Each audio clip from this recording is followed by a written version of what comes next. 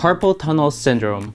So you may have heard about this condition before, but what is often not known is what it exactly is. It is a painful condition in the hand caused by the compression of the median nerve, which controls the movement of the thumb and fingers.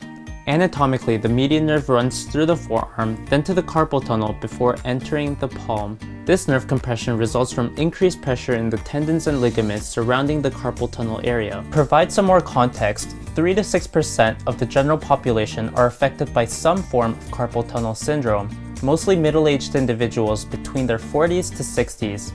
According to the National Institutes of Health, females are 3 times more likely to develop this condition. And although not confirmed, this might be because on average, females tend to have smaller wrists than the average male.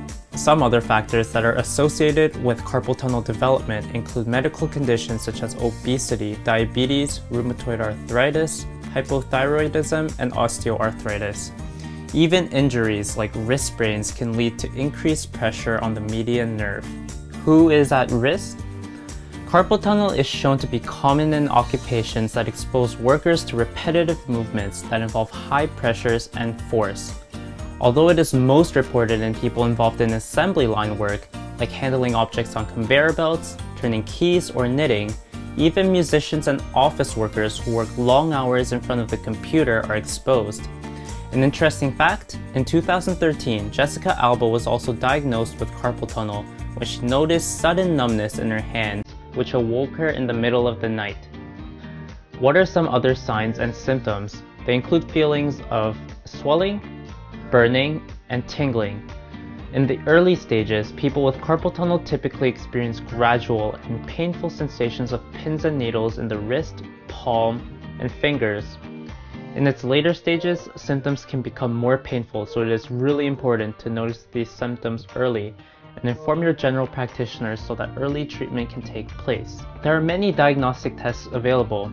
They are often used in combination with one another to accurately determine whether symptoms are indicative of carpal tunnel syndrome. Here are some quick and easy tests you could even try out right now.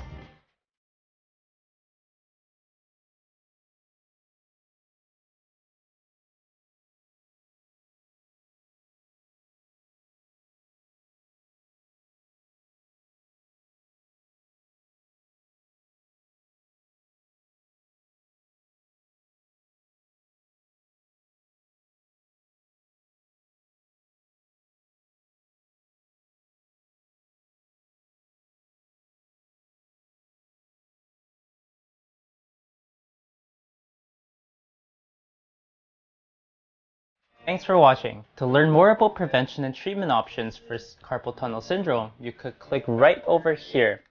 And to watch more interesting videos about topics in medicine, make sure you subscribe.